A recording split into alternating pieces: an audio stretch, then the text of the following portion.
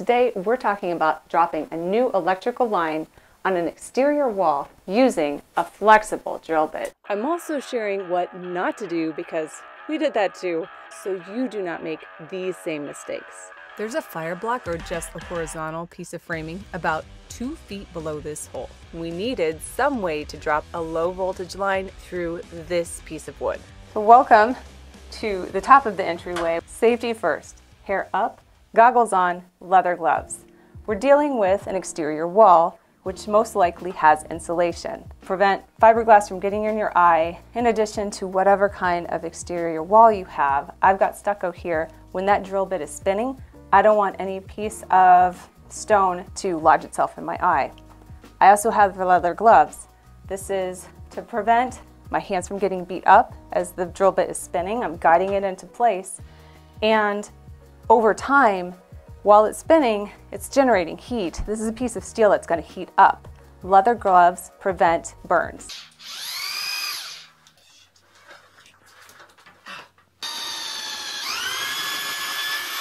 The most important thing you can get out of this video is that angle matters.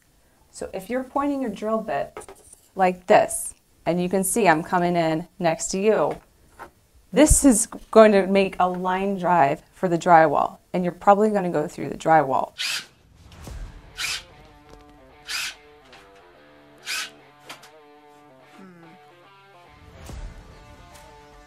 So you broke through.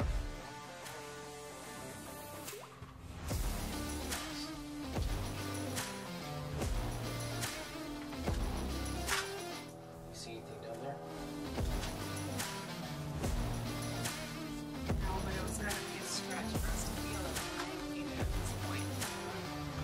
Yeah, it was a line drive. Even if you don't, and you miraculously get it through that horizontal stud, your electrical line will be right along the drywall. And when you hang up a picture or decoration, you're going to be putting a nail right through that low voltage line. Here's a mock-up of what's going on inside of the stud wall. We've got the back of the drywall here along with 2 studs. This is the one we want to go through. When you're inserting the drill bit into place, it's going to naturally want to walk to the inside corner inside of the wall.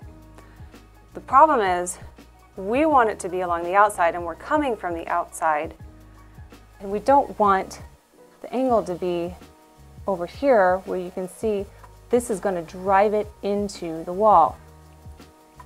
Instead, you want your angle for the drill bit to be parallel to the house, so that when you apply the pressure, it goes straight down into the stud along the outside. There are a couple other tools that you could use instead of just trying to correct the angle by force, and that is a lot of these sets come with a handle or a placement tool. You can see that this is an older video that I am updating to make it even more useful, but a good handful of people reached out to ask, hey, why didn't I use a placement tool? We didn't have one. Admittedly, we borrowed this flexible drill bit, so it didn't come with a tool, but a lot of the sets that you can buy do have them. But you can see right here, people have really found that tool to be a lifesaver. The second tool you could use is a bumper ball. I've seen both pros and cons for that, saying that it was actually very useless, especially when it came to insulation. Like the ball would just ride up the drill bit, but it is a second option to prevent the drill bit from going through the drywall. It's not even something you necessarily have to buy. Some people have recommended tennis balls, or even just using a small apple. But you can clearly see that a actual bumper ball will have something that attaches to the drill bit so it doesn't just slide. The other thing too is that these are smooth. That's definitely an aspect that you want to keep in mind when you're having to deal with insulation, because you can imagine the smoother surface of a bumper ball or an apple will be a lot easier. You won't have as much drag against the insulation as, let's say, a tennis ball.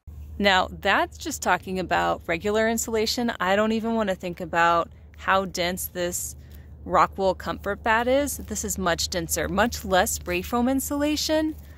In that case, you will definitely not be using anything but the drill bit and possibly the placement tool. But if you don't have insulation in the way, I guess all you're going to worry about is any plumbing or other wires in the wall. It's a heck of a lot easier to use. Perhaps we should have used one of these. and created a less informative video.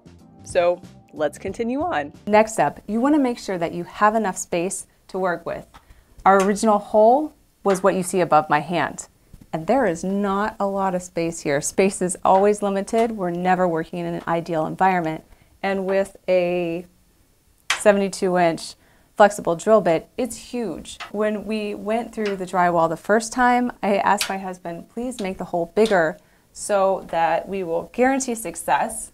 I was able to fit my hand in here, and I'm using the opposite side of the flexible drill bit here because I've already run the wire. I don't want to nick it, but I was able to get my hand in here and guide it down into place. While the fire block is 2 feet down, I can't reach that, but I can tell you that the trajectory of this flexible drill bit was not 3.5 inches towards the interior. It's still along the outside, guaranteeing success. While I'm at it here, what you really need to do is push as hard as you can, as you saw in that mock-up, so that you're pushing horizontally, which pushes that drill bit straight down. Once the drill bit is in place, you want to work in short spurts. This prevents the buildup of heat, as well as it gives you some semblance of feedback.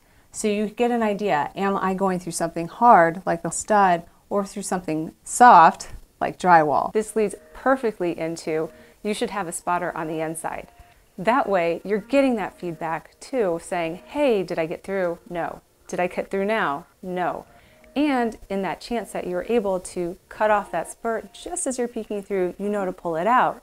Or if you go all the way through, that person can help guide the drill bit coming through the rest of the way. So rather than having you take off the drill bit from the chuck, come down the ladder, come through the door, and remove it yourself, the spotter will help keep it steady, minimizing your drywall damage. And worst, you don't want to just go ahead and reverse that drill bit back through, making your drywall hole larger. And you can see here, up at the very top, way up there, where there's a small patch job to be done still, because the spotter here helped guide it, kept it steady, and all there is just a little bit of work just to put it back in place. After you've successfully drilled through, if you're able to see the drill bit on the other side, you can use this as your fishing line. And you can see here that there's a hole that you can hook the electrical cord through.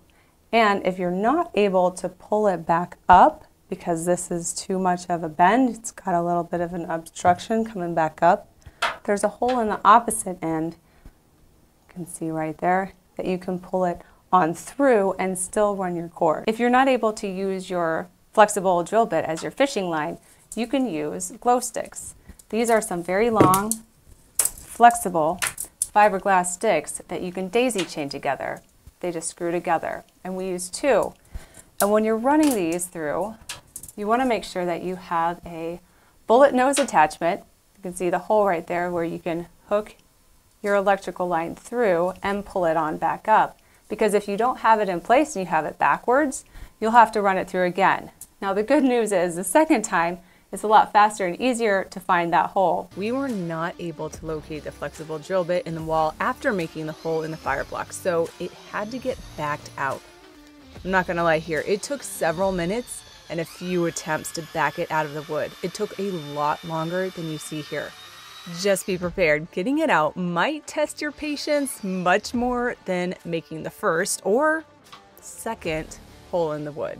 The glow sticks were much easier to locate in the wall. Having a set of picks to fish the glow sticks out of the interior of the wall was also clutch, both when we pulled it through backwards the first time and when we fished it through a second time.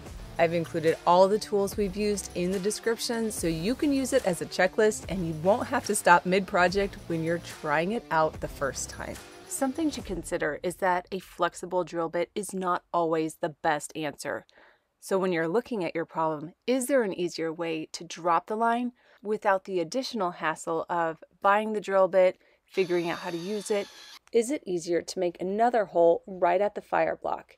If that's outside, if that's inside, consider all of your options to make sure that you choose the best possible solution. That is exactly the mentality I talk about in my follow-on video. I will put it right here when it comes out. Best of luck on your project. Of all the tips included, remember, the angle matters the most so that you don't go through your drywall.